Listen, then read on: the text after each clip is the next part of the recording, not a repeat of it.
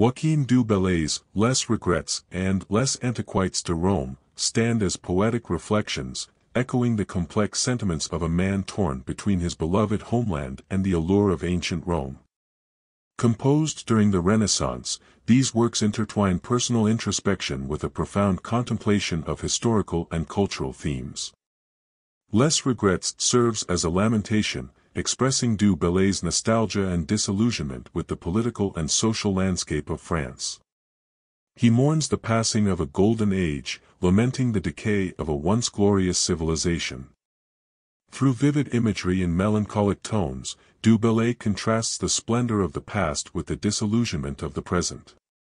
His longing for a lost era is palpable, evoking a sense of yearning for a time free from the corruption and chaos of contemporary society.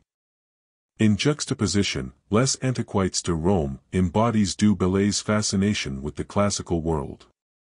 It serves as a homage to Rome's grandeur, its architecture, and its cultural heritage. Through meticulous descriptions and reverence for ancient artifacts, du Bellay crafts an ode to the eternal city, glorifying its history and immortalizing its artistic achievements. His admiration for Rome's greatness is evident, reflecting his desire to connect with a time when beauty and artistry reigned supreme. Both works reveal du Bellay's dual identity, a man torn between his allegiance to his homeland and his admiration for the grandeur of Rome. His introspective musings in Les Regrets echo the inner conflict of a poet grappling with his sense of belonging. Meanwhile, Les Antiquités de Rome showcases his profound admiration for the classical world, portraying Rome as an embodiment of artistic and cultural excellence.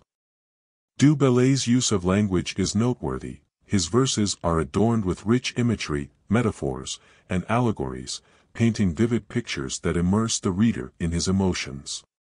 His mastery of poetic devices amplifies the emotional depth of his works, evoking empathy and introspection in the reader. Furthermore, the themes of nostalgia, cultural identity, and the passage of time resonate beyond their historical context. Du Bellay's contemplations on the transience of human achievements and the enduring allure of ancient civilizations remain timeless. His exploration of the tension between the past and the present continues to captivate audiences, inviting reflection on the universal human experience. In essence, du Bellay's Les Regrets and Les Antiquités de Rome stand as testaments to the intricacies of human emotion, the complexities of cultural identity, and the enduring allure of history. Through these works, he invites readers on a journey through his inner conflicts, inviting introspection and contemplation of the timeless themes that continue to echo across generations.